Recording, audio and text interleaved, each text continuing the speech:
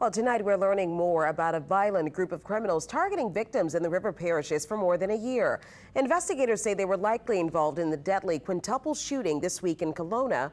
Paul Murphy reports law enforcers admit they need help from the community to stop the bloodshed. 5 young men ambushed in front of a convenience store in the St. Charles Parish town of Killona. 1 man was killed, 4 others were injured, including a 14-year-old boy.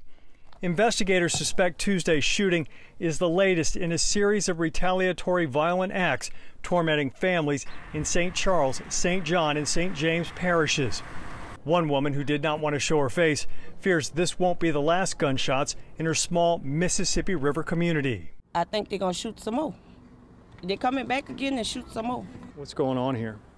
I don't know what's going on. It's been back and forward, shooting back and forward for the last year or so. St. Charles Sheriff Greg Champagne agrees the bloodshed is far from over. Until the relatives and the friends and people connected with these individuals who think they're tough guys with guns come forward and do something to stop it, it's not going to stop. Sheriff Mike Trigg in St. John says the violence is territorial, drug-related, and a result of a festering feud between 2 groups of young people. It's a group mainly out of St. James, feuding with some individuals in Killona, and most of the time we get caught in the middle. Trigg says investigators have connected the group to about a dozen shootings, some on area highways. It's a culture, it's a cycle, and I don't think law enforcement can stop it. Just give us a tip. Tell us what's happening.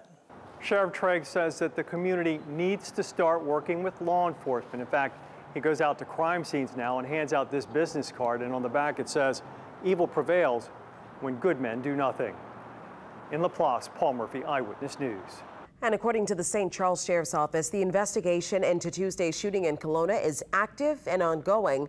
So far, no suspects. And if you can help solve this crime, call Crime Stoppers. And remember, you don't have to leave your name.